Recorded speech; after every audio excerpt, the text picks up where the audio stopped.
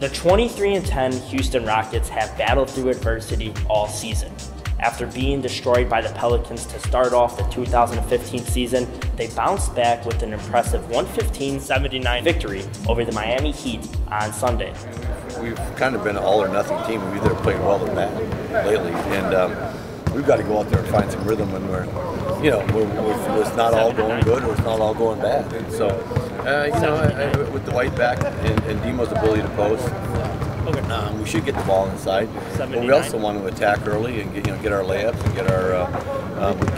get our free throws going to the hole. And this is a good team that Chicago is back and just starts basically loading the paint upon you.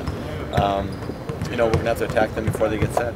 The Rockets currently rank 17th in the league for points per game, averaging a little over 100 points, led by NBA leading scorer James Harden, who is averaging roughly 27 points per game.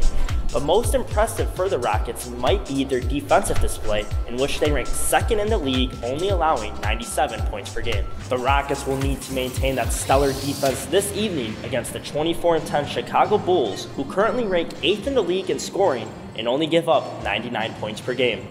Covering the Houston Rockets shoot-around from the United Center in Chicago, for Hidden Diamond Sports, Derek Spallone.